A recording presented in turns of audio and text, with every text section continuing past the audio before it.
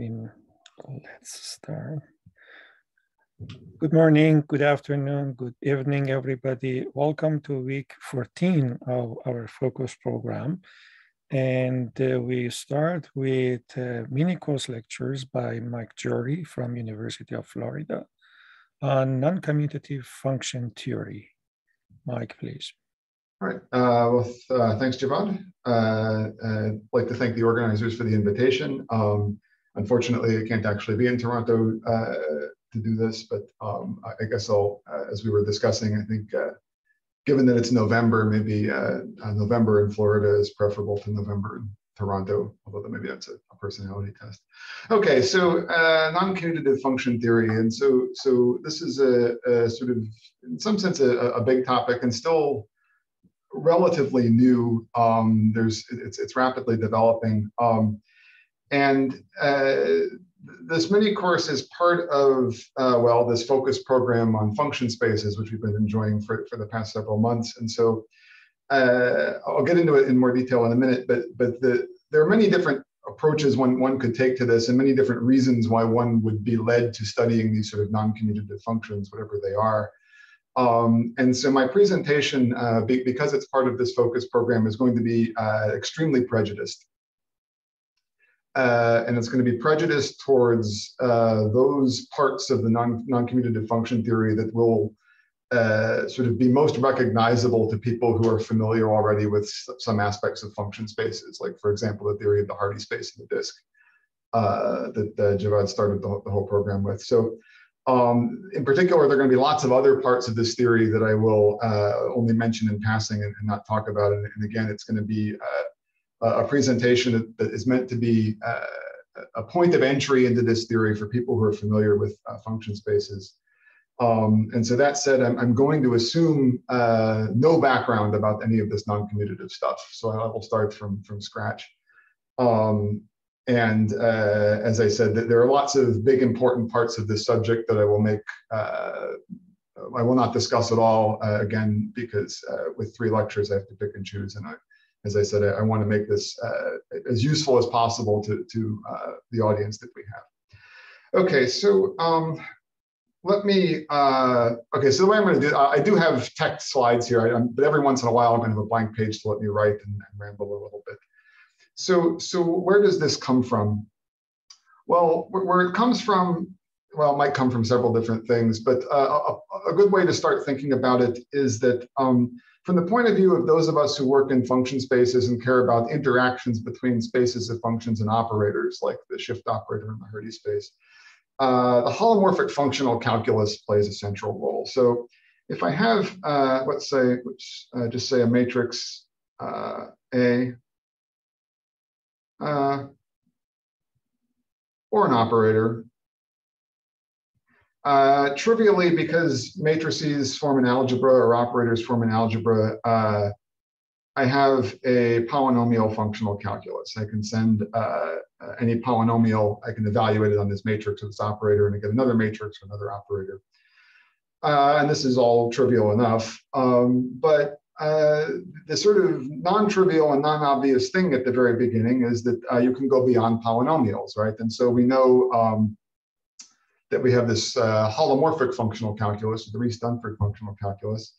And it says that you can go beyond polynomials, you can evaluate holomorphic functions on operators as long as the domain of the holomorphic function is sufficiently large.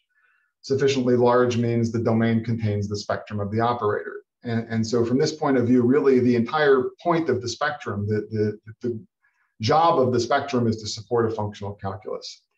So if I go beyond, so if I go beyond polynomials, that's poly. But if I have a holomorphic function f in a neighborhood of the spectrum of A, we get a functional calculus here. So we can define f of A, but we can define it in a sort of coherent way so that this is actually because this collection of holomorphic functions is an algebra, and this functional calculus is an algebra homomorphism. And even in undergraduate mathematics, we know that it's important to be able to go beyond the polynomial functional calculus to the holomorphic functional calculus. So even, for example, in undergraduate ODEs, if I have a linear system like that, we know how to solve it, and the solution is given by this holomorphic functional calculus. I need to be able to take the exponential of a matrix. Of course, the exponential is holomorphic. It's an entire function, but not a polynomial. So again, I don't think for this audience I need to persuade you that the holomorphic functional calculus is important. But what it means is, and especially for people interested in function spaces, is that when you think about holomorphic functions, you almost automatically don't think of them simply as functions defined on some domain in the plane. You are inexorably led to think of them in some senses enlarging the domain vertically, in the sense you think of their domain as including matrices with spectrum in the domain or operators with spectrum in the domain. And for many kinds of problems that arise in that theory, in the theory of function spaces and sort of adjacent subjects, the functional calculus point of view is central. And holomorphic functions are things that exist to be evaluated on matrices or operators. And so this is the functional calculus for a single matrix or operator, which is, of course, very classical and well known. For systems of, let's say, commuting operators, it's already less clear what to do. And this was done by Taylor in the 60s and 70s, a commutative functional calculus. And the big thing that he invented there was what's called the Taylor spectrum. And the point is that it's for a system of commuting operators, it's non-trivial to define the right notion of spectrum, joint spectrum for several commuting operators. And how do you know when you've defined the right notion of spectrum? Well, the right notion of the spectrum, if you believe what I said before, the job of the spectrum is to support a functional calculus. And so the right notion of spectrum is the one that gives you sort of the correct functional calculus, one that will be valid for all holomorphic functions in a neighborhood of whatever it is spectrum you've defined. And so the Taylor spectrum for a system of commuting operators is the right one, although it's again, highly non-trivial to define, but it works. So Taylor, having been successful in the commutative realm, set himself the question of what about systems of operators that don't commute with each other? I mean, generically, if you just write down two random matrices, they don't commute. And so he asked himself, is there a coherent notion of functional calculus for operators or matrices that don't commute? And okay, I guess I should go to my next slide now. So certainly, so I've written here a polynomial in two variables, but I've written this polynomial in a way that I want to think of the variables as not commuting. And so I have x squared y and xyx there, which if they were commutative, those would be the same thing, and I'd combine them. Likewise, I have xy and yx, and if those were commuting, I would collapse them to 0. But I've written them separately precisely because I want to think of these as non-commuting indeterminants, so NC for non-commuting. And so certainly, if I have a pair of non-commuting matrices or something, I can evaluate a polynomial in non-commuting arguments on them. So there's again, sort of obviously, trivially, a functional calculus for polynomials in non-commuting arguments. And so then Taylor's question was, well, if you think of a holomorphic function as sort of being one step beyond the polynomial, they share many properties of polynomials, and they're sort of locally approximable by polynomials and so forth. So his question was, is there some natural class of objects that goes beyond non-commutative polynomials? And in particular, the way you know you'd had the right class of objects is if you could somehow coherently evaluate them on systems of non-commuting matrices or maybe operators. So those are what are going to be the non-commutative functions of the title, and so I'll build up to the definition. But to move on, so P will be a polynomial in this case in two non-commuting indeterminates. I could obviously have more variables. For these lectures, since we're interested in analysis, I'll assume these will have either real or complex coefficients, and really just always complex coefficients for me, although the real variable theory is important too. So if we have a polynomial with, say, complex coefficients and non-commuting indeterminates,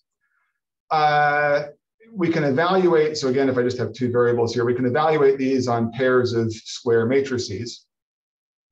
I could evaluate them on scalars, of course, although then I'd lose something, right? If I evaluate these on scalars, of course, this xy minus yx disappears. So if I want to sort of capture, if I want to sort of see the full polynomial, I'll need to evaluate it on things that aren't just scalars. So I can evaluate it on, well, scalars, which I want to think of as 1 by 1 matrices, or 2 by 2 or 3 by 3 or any size. And so in some sense, if I want to think of this polynomial in non-commuting indeterminants as a function, it's really, if I want to be careful, it's not one function. It's really a whole family of functions. I have one function for every size of matrices. And so we'll call that a graded function. So for each n, I have this polynomial defines a map from Mn cross Mn into Mn. So this one polynomial defines a sort of hierarchy of functions, one at each level. I could, of course, define an operators too, and you can think of operators as being something like the infinite level, but I won't worry about that for now. Okay, so that's an NC polynomial. And to go on, let me fix some notation very quickly. So Mn will be the n by n matrices with complex coefficients. I'm going to work entirely over the complex field now. Mnd, these will be d-tuples of complex matrices, and the idea is these are going to be sort of points at which we will evaluate non-commutative polynomials. So that's what Mnd is. And then, as I said, I want to consider all of these levels sort of simultaneously, and so I sort of assemble all of these Mnds, take a disjoint union over n. I get this graded set graded by n, and this is sometimes called the matrix universe. I'll note here, I mean, implicitly when I'm saying Mnd, I'm working over CD. You can do this very abstractly where you replace d-dimensional complex space with some abstract vector space, but again, I want to keep things elementary and I won't worry about that. So we have Mnd, we have Md, we have this matrix universe. And as I just said, so an NC polynomial in now d variables will define what I'll call a graded function. So at every level, I can evaluate square matrices at the appropriate size and return a square matrix of the same size. So it respects. So it's a graded function. It respects the sizes. Okay, so polynomials are NC polynomials are then graded functions on this matrix universe. But what Taylor observed is that and it's easy enough to observe, and I'll show you. You have one of these things at each level, but what happens at the different levels are tied together, and this is really what's important and what will let us move on. So let's look at. I want to look at two operations that sort of are respected by this. Polynomial functional calculus on matrices. So if I take a point x at some level n, so this will be my notation. So a single x now is always going to stand for a d-tuple at whichever level. So if I fix a point x and another point y at possibly a different level, so I don't require these to be the same. I have some n there and some m there. I can form their direct sum. So this is just the end. So I take x1 direct sum y1 and x2 direct sum y2, et cetera. And this gives me a new point in the matrix universe at level n plus m. And so I fill in with zeros just to make the matrices square. And if you think about how polynomial algebra works, it's immediate that if I now evaluate my polynomial at this direct sum, well, it's the same thing as I get if I evaluated the polynomial just at x and just at y and then took the direct sum of the results. And so we say P respects direct sums or commutes with this direct sum operation. So this is one thing that these NC polynomials do when acting in the matrix universe. They respect direct sums. So what happens at different levels is connected at least a little bit. There's another sort of obvious algebraic thing that polynomials do. So again, let me fix a point x in the matrix universe. And if I take, so my point x is at level n, if I take an invertible n by n matrix, then I can conjugate this point by this s, by this similarity. So this is, again, I write this down partly to fix the notation. So I have S inverse XS. Remember, X is really this D-tuple. So this is just a shorthand for conjugate each of the entries x1 through xd by this same fixed similarity S. And all of these are size n by n. So I move one point at level n, I conjugate it over to another point at level n. And again, just by how matrix algebra works, it's clear that polynomials respect similarities in this sense, that if I take a similarity and conjugate x and then apply a polynomial, it's the same thing as if I apply the polynomial and then apply the similarity, simply because, for example, if I look at, say, a product x1, x2, well, if I conjugate both of those, of course, the S inverses cancel. And I'm left with S inverse x1, x2, S. And so simply because whenever I multiply two of these monomials, the SS inverse cancels out. We have the piece respect similarities. So our polynomial functional calculus in the matrix universe respects these direct sums and similarities. And I'll give the full definition in a minute, but the point is, Taylor's big insight and sort of the non-obvious thing is that it turns out that these two properties of respecting direct sums and similarities actually allow you to go a very, very long way. And these are going to figure into the definition of NC function, which I'll give in a minute. But I want to just sort of pause and say, okay, I alluded at the beginning of this kind of construction arises in many different contexts, and so I put a few of them here. So in general, the objects we're going to look at, the way we're going to go beyond polynomials is to look at graded functions on this matrix universe, or maybe subsets of it, that will respect direct sums and similarities and see what we can do with them. And it turns out that this kind of object arises in many places in modern analysis. So Voiculescu sort of bumped into this in looking at free probability, which is sort of natural, because if you know anything about free probability, which I don't, but you have these systems of sort of free random variables, where a random variable now is a d-tuple of matrices or operators, which in general don't commute. So it's natural to look at this sort of functional calculus there. It arose in a very different direction, coming from engineering and the work of Bill Helton and his many collaborators. This is more like the real variable theory, where, and you might restrict yourself to symmetric matrices, but dealing with matricial notions of convexity and LMIs, that's linear matrix inequalities, and things like that. And it turns out this NC machinery is also somehow the right language to pose those problems. For topics that are sort of closest to the purpose of this focus program, we have operator theory and dilation theory and function spaces. The big name to mention here is Giulio Popescu, who I think is here with us today.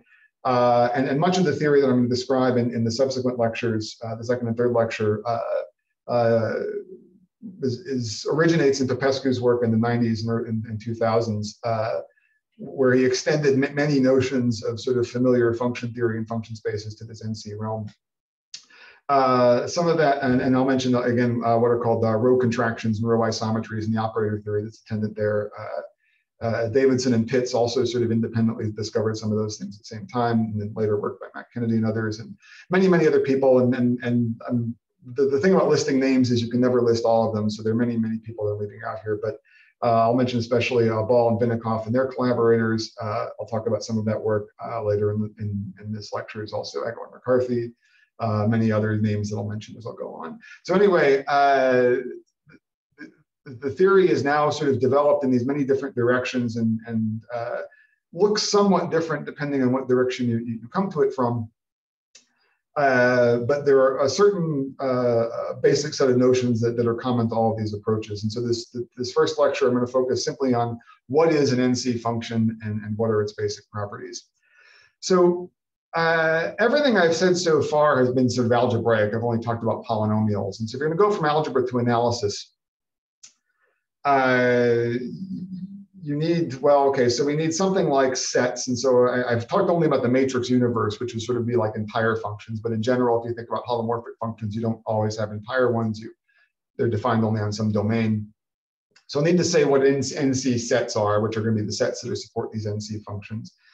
They don't need to tell you what NC functions actually are. And then even then, when you have sets and functions, you still, to get analysis, you want to go beyond this. You need something like topology, and you want to talk about something like continuity, or really even that might just be topology. To get analysis, you really want something like differentiability. So we'll get there. But I need to build up some of that machinery. So again, if you're thinking of an NC function, whatever it is, and I'll tell you very soon, as generalizing a polynomial, you need to think about what kind of sets it's going to be defined on. And so here is the definition. So now what you call an NC set will vary somewhat depending on where you start. And so really to get going, the only thing that you really need for an NC set will be this item 2. Okay, so what is an NC set going to be? So it's going to be a subset, so it's going to be a graded set. So first off, I'm going to have a subset of the matrix universe, but my subset is going to be graded. So I'm going to have a sort of a piece of my set at every level. Well, maybe not every level. I'll comment at that in a moment. It's going to be a graded set. So at each level, I'll have some omega n, but it will turn out that it's allowed to be empty. So for example, I'll show you later in the lecture an example of a naturally arising NC set that's actually empty at level 1. So I don't require all the omega n's to be non-empty, but it should be a graded set. And if it's going to play well with polynomials or generalized polynomials, at a bare minimum, I need this item 2. It needs to respect direct sums. And in some sources, I mean, this will be the definition of NC set, simply a graded set that respects direct sums. Since I want to get to analysis quickly, I'll throw into the definition something that you don't have to throw in at the beginning, but I'm going to insist rather naively that my set be open in the usual topology at every level. And I'll say more about that requirement later. But that you don't really need that for the definition, but to get anything interesting, you need some kind of openness. And then this other item 3, I'll mention simply because it frequently occurs that your sets are sort of unitarily invariant. And the prime example, the main examples I'm going to show you that we're going to work with in these lectures will be unitary invariant. But again, you don't really need it as part of the definition, but it arises naturally. So the main thing it needs to do is be graded in respect direct sums, and I'm going to talk about open ones. So those will be NC sets. Because again, you think of a domain of a holomorphic function, it should be an open set in some sense. So that seems reasonable. Okay, so some quick examples of NC sets before I actually get to the functions. So one that's going to figure prominently in these lectures is what I'm going to call the row ball. So at each level n, I'm going to take my tuple of matrices, and I'm going to insist that this norm of this sum xj star is less than 1. So really what I'm saying is I'm going to take my square matrices and align them in a row. And so I get a a sort of wide matrix of height n and, sorry, this is wrong. I don't know why n squared here. It's not squared, it's n by dn. N high, and I have d of them along this wide matrix. I insist that that matrix have norm strictly less than 1. So it's called the row ball because this is called the row norm. And what you can see is that if I look, so again, I can do this at each level n. So at level 1, what am I looking at? These things are scalars. And then I'm just looking at the ordinary open unit ball in CD, in usual Euclidean norm. Okay, so this is what I'm going to call the row ball. Very similarly to that, so that's an NC set. Again, this is clearly open at every level because this is an open condition. And you can check quickly from the definition that it respects direct sums. It's also unitarily invariant, but that's most important, like I said. Similarly to the row ball, I could do the column ball. I could take my x's and arrange them in a column. And again, these squareds shouldn't be there. This is dn by n. That's a column ball. The column ball, again, if I look at it just at level 1, at level 1, this is again just the ordinary Euclidean ball. So these are two NC sets that look exactly the same at level 1, but you can write down a quick example to convince yourself that already at level 2, these are different. So I'll let you work it out if you get bored. But the point is, I can have different NC sets that look the same at level 1 or look the same at level 1, 2, and different 3, and so forth. And this will figure into something I want to say later on. And besides this, you can even invent more domains that look like the Euclidean ball at level 1 that aren't either of these. And if you're familiar with the language of operator spaces, these would be different operator space structures over Euclidean space, but I won't need that formalism. Maybe one more, just since we're here, since the unit ball is a familiar domain, the polydisk is also a familiar domain. And I could talk about the NC polydisk. I don't know why I have all these squares here, dn by dn. This is just, I asked each matrix individually to be contractive. And again, at level 1, that's just the ordinary open unit polydisk. Okay, so those are some examples of naturally occurring NC sets. Maybe if I wanted to be careful, I would say an NC set is just graded in respects to direct sums, and an NC domain would be also open at every level, but that's fine. Okay, so these examples are all special cases of a more general class of domain, which you would call a polyhedral domain. They're just defined by some matrix polynomial being contractive. So if I make my matrix polynomial to be that row, I get the row ball or the column ball or the NC polydisk there in 2 variables. And you can imagine many more elaborate. So the point is I just take a matrix, put some NC polynomials in each entry, and define my domain to be those things where that matrix is contractive. That's called a polyhedral domain. And these kinds of domains I'll revisit later on in the lectures. But these are 3 simple examples of them. Okay, so now I want to actually get to defining an NC function and talking about them. So my omega is going to be an NC set, graded respects direct sums, and I'll go ahead and assume it's open at every level. So here's an NC function now, finally the definition. So an NC function on omega is a graded function. So it's a function from omega to n, but in particular, like I said, for polynomials, it's going to respect sizes. So in each level, omega n, it's going to map into mn. What graded means. And it's going to do what polynomials do. It's going to respect direct sums and respect the similarities. So it's basically, now a polynomial would be entire, its domain would be the entire matrix universe. So F, I don't assume it's defined everywhere. It might be defined just in the row ball or the polydisk or wherever. But this is what an NC function is going to do. And then Taylor's big insight was that this is a good definition. And I'm going to, in the rest of this lecture, I'm going to show you a couple of theorems and prove a couple of things that will maybe convince you this is a good definition. But still, at this point, I mean, these 2 conditions of respecting direct sums and respecting similarities are still purely algebraic. It's not obvious that this leads to any analysis yet, and that's kind of the big surprise, and that's what I'm going to show you. So let's at least, though, look at some examples of NC functions. So as I've already said, we have NC polynomials, and these are entire. The only thing I want to mention here, so here's an example of an NC polynomial in 2 variables. I can allow constant terms, and the way I handle a constant terms, this 5i that I've written here, the point is, when you evaluate at some level, you just put in the n by n, the identity matrix of the appropriate size there. That's how you evaluate the scalar there. Another interesting class of functions, okay, so going beyond polynomials, well, if you like, one way to say the next thing beyond polynomials will be rational functions where you throw in inverses. Once I take inverses, of course, I have to restrict the domain, right? Because if I'm looking at, and the thing may not be invertible.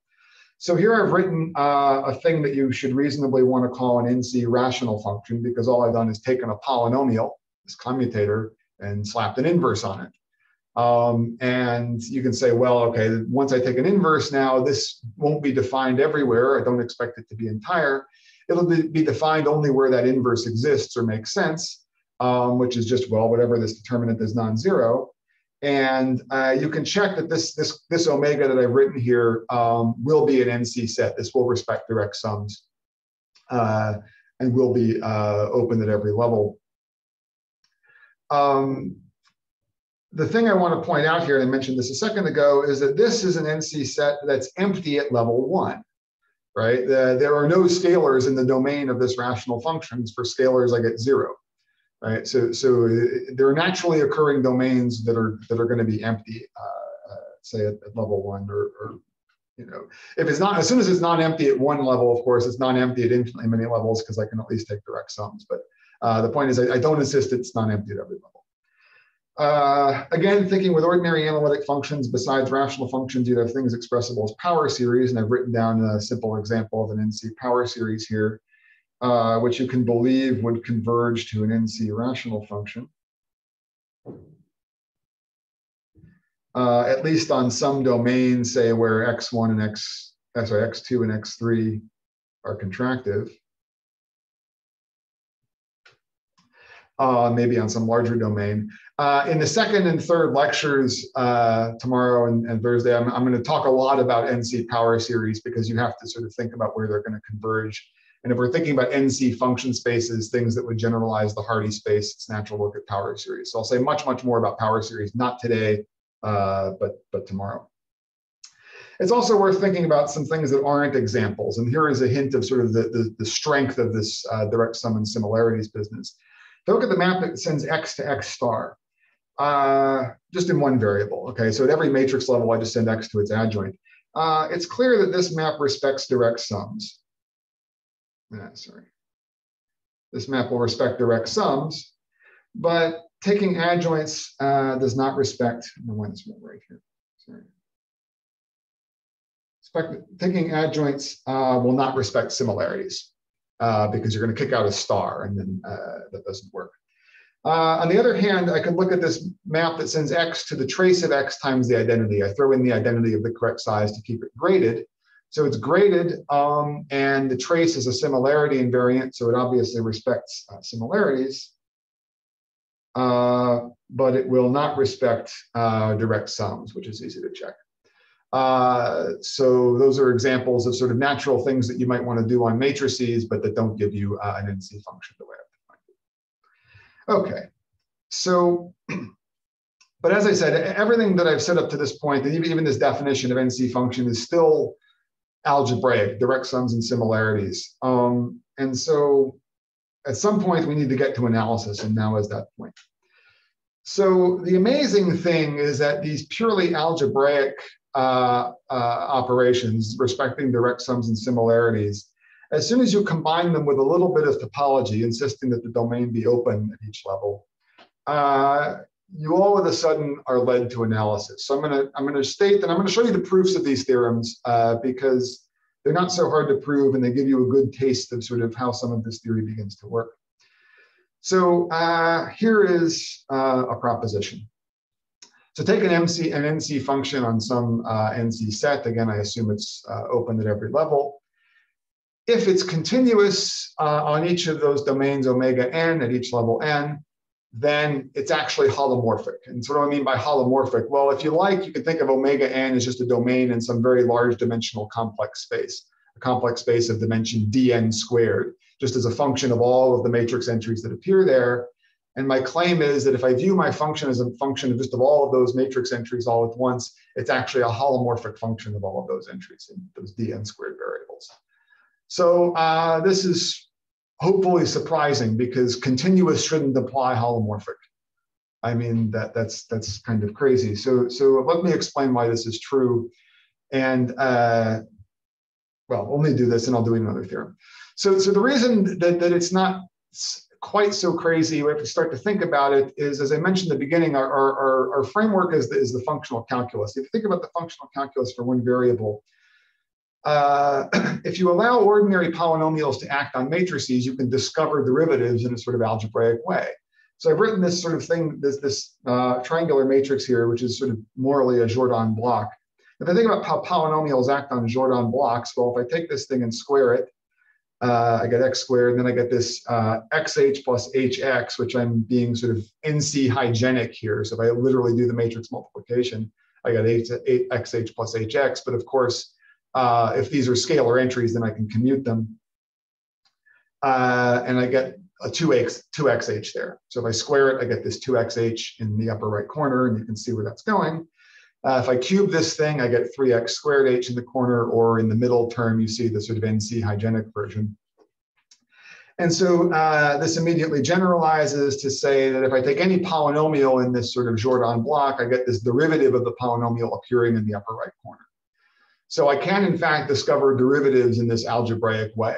And the point is that I can generalize this sort of algebra, or sort of systematize it is maybe a better word, if I understand how direct sums and similarities work. So let me prove now a fundamental lemma, which is sort of goes back to Taylor and is really essential to the whole theory, and will allow me to prove this sort of continuous implies holomorphic theorem. And it's a sort of intertwining result. So I have an NC function on some omega. I'm going to assume it's open at every level. You don't quite need that, but that's okay. So I'll take an x at some level n and a y at some other level n. We know that f respects direct sum. So if I let f act on just the direct sum of x and y, I know what that would be. But the point is you can learn something about how f acts on these sort of upper triangular objects. So if I take another w, a rectangular matrix w of the correct size, so that this expression makes sense. Here I've said norm of w is small. And the point is if norm of w is small enough, then my openness, this matrix that I'm looking at here will be in the domain. Actually, I don't really need norm of w to be small. I just need to take any w so that this object is in the domain. That's all that matters. And then this is sort of, this identity then is going one step beyond respecting direct sums. It also respects these sort of these upper triangular intertwiner things. So if I have f acting on x and y and then this xw minus wy expression there, the point is f sort of passes through the w and just I get fxw minus wfx. If you believe this, and I'll prove it in a second, but what that tells you is that if I have a w that intertwines x and y, so xw equals wy, well, that means that upper corner would be 0, and then respecting direct sums would force that intertwined expression to be 0. And so what you get is that if w intertwines x and y, then w will also intertwine fx with fy. And in fact, you could use this intertwining property to give an alternative definition of NC function. Instead of saying that I'm graded and respect direct sums and similarities, you could say I'm graded and respect intertwinings. And Taylor proved that those definitions are equivalent. In fact, the proof of the lemma will prove one of those directions. So how do you prove this lemma? Let me show you the proof because it's quick. The idea is to first use the fact that f respects direct sums.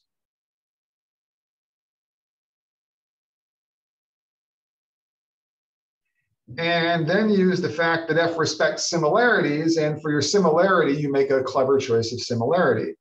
So for my similarity, I'm going to take identities of the correct sizes on the diagonal and w in the corner.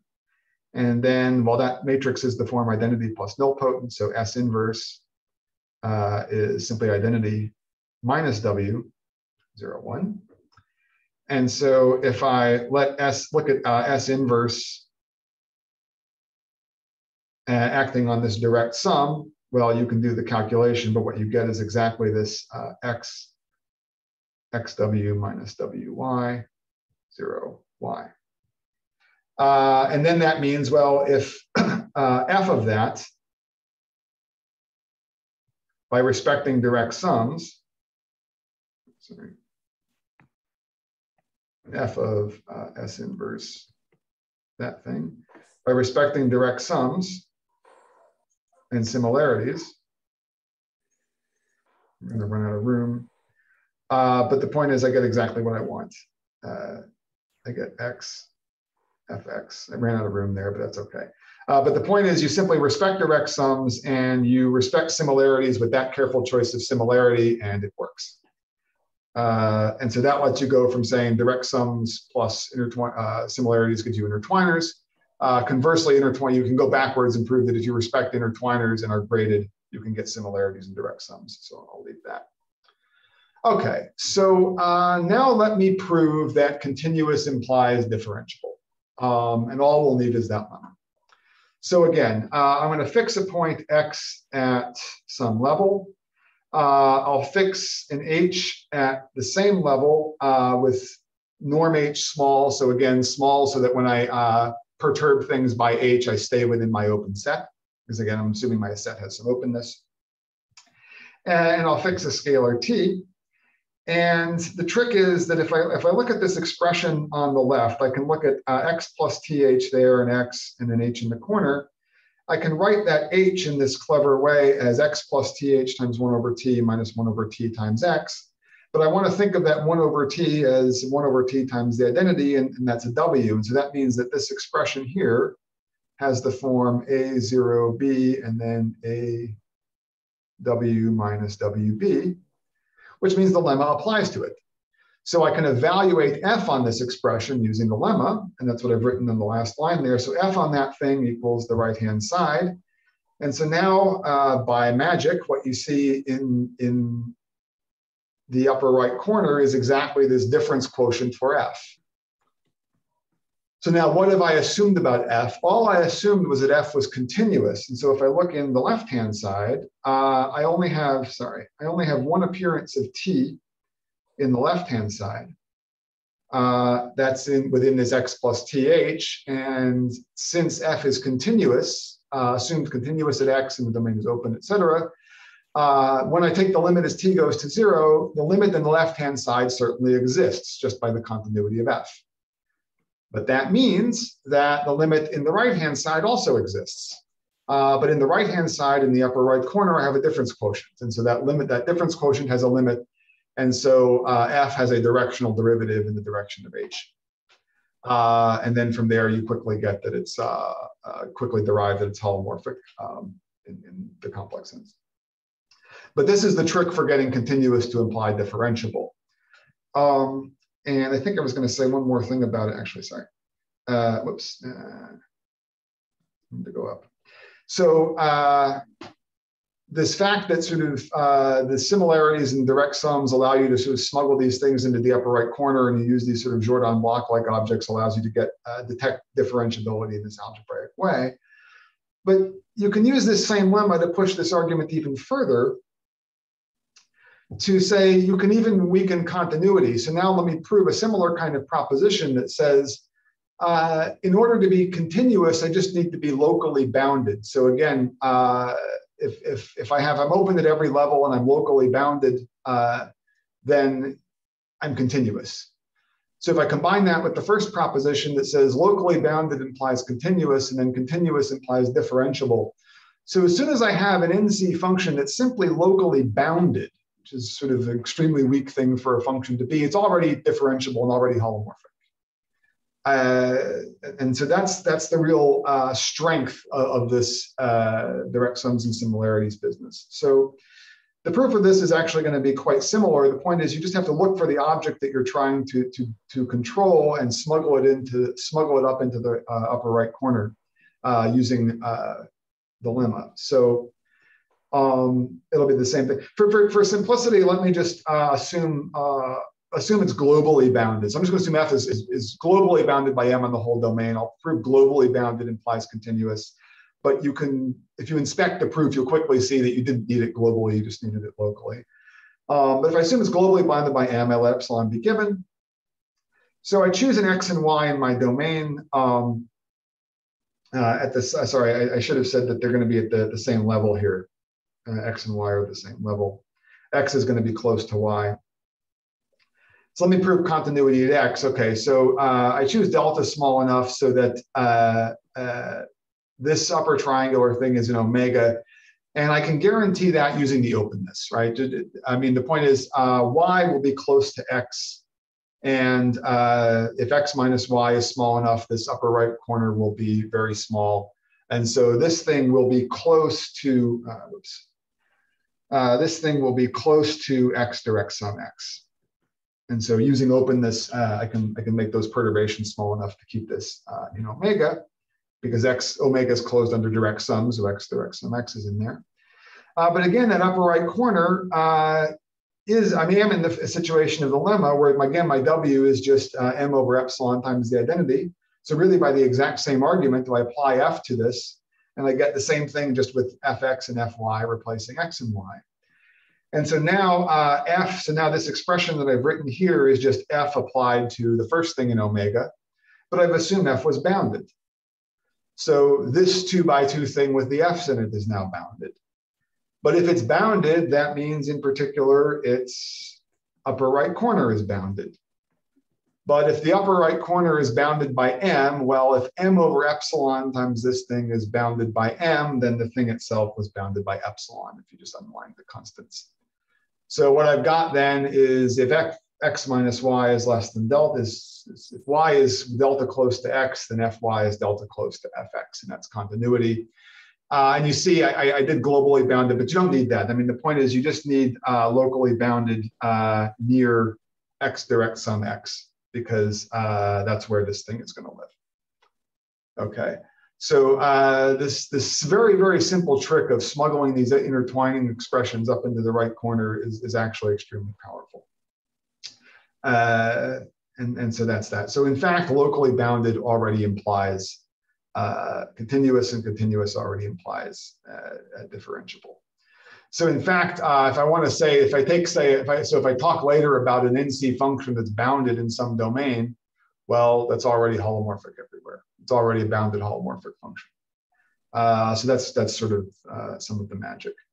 So with that done, then what I can then do is sort of formally define the derivative of an NC function, because the algebra that we've done says that if I evaluate f, so if I unpack the proof of the first proposition that continuous implies differentiable, what the lemma actually showed you was that f acting on one of these Jordan block style things looks like fx, and you got something up here in the corner, which was the limit of these difference quotients.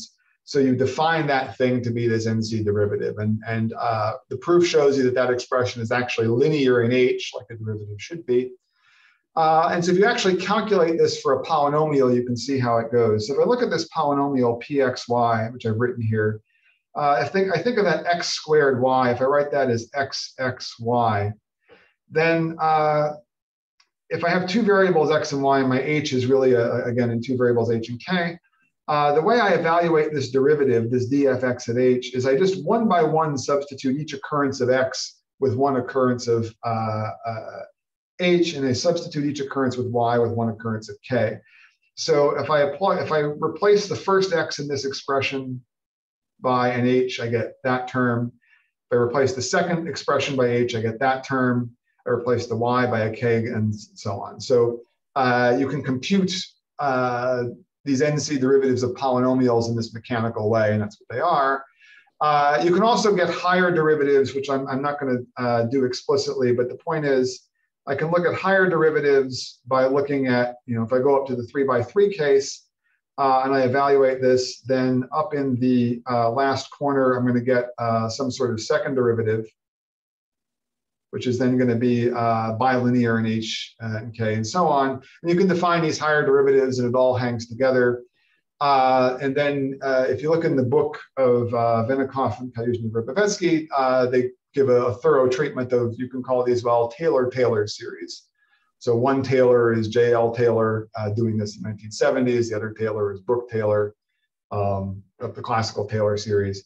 And so these NC functions, because they are automatically differentiable in a certain sense, in fact, automatically infinitely differentiable by going up to higher sizes like this, they have these kind of Taylor expansions.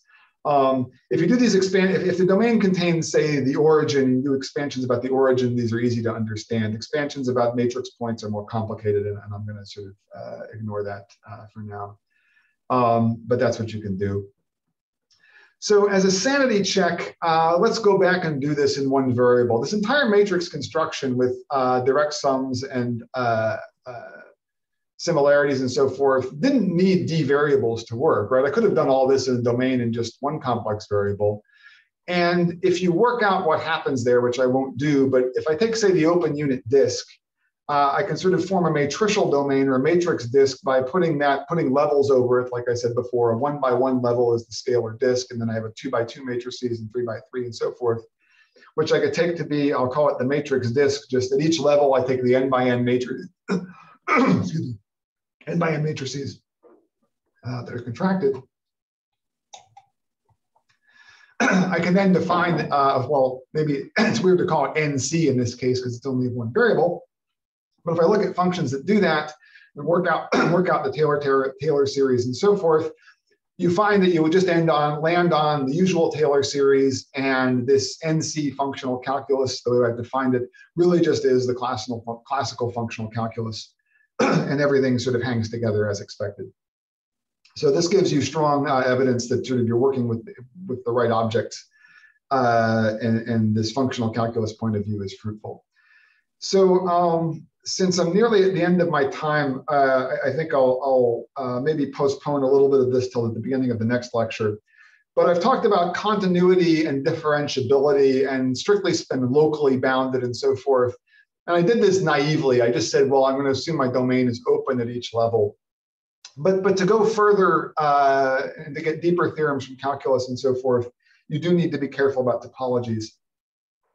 And the only sort of objectionable thing about just say, well, the domain's open at each level is that if I give my domain a topology, then by just saying it's open if it's open at each level, the basic open sets there are not NC sets. Like they don't respect direct sums, because I could just have a set that just lives at a single level and doesn't play with direct sums.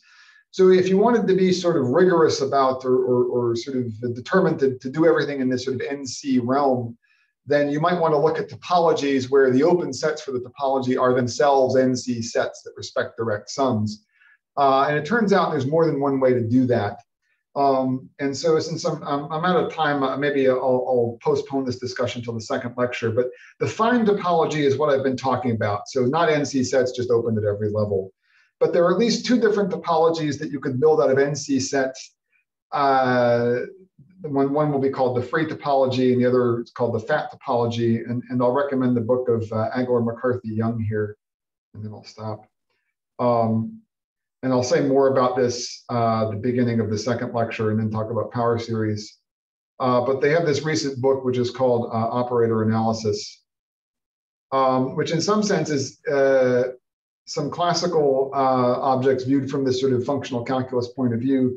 But they have some chapters at the end about the NC stuff, and in particular, these topologies are discussed there. So I'll say a little bit about this in the next lecture.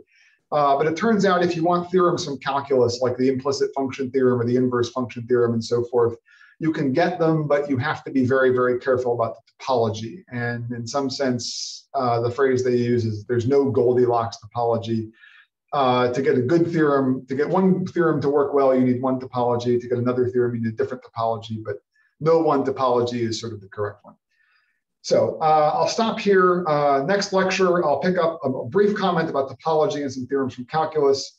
And then next lecture, what I'll do is look at it, specifically the case of NC power series and start to look at function space things. I'll talk about convergence of power series, reproducing kernels, maybe some rational functions. And then in the third lecture, get to multipliers and things like that. So thank you, and I'll stop here. Thank you indeed, Mike. Let's thank the speaker first. Is there any question or comment for Mike? Yes, Mike. Yes. Thank you for a very informative lecture. In several complex variables, there's the theorem of Hartog's that the separate holomorphy implies holomorphy. And the proof reduces to showing local boundedness. Now for NC, in the NC setting, you've shown that local bounded implies holomorphic.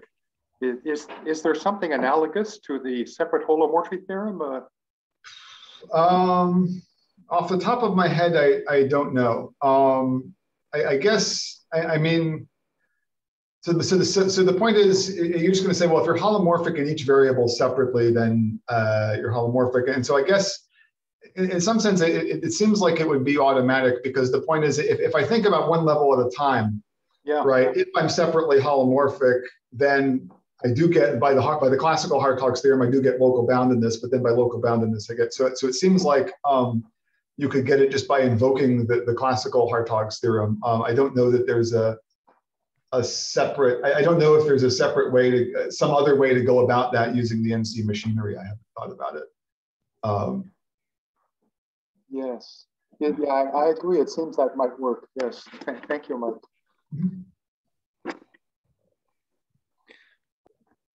Further comments or questions? If not, let's thank Mike again.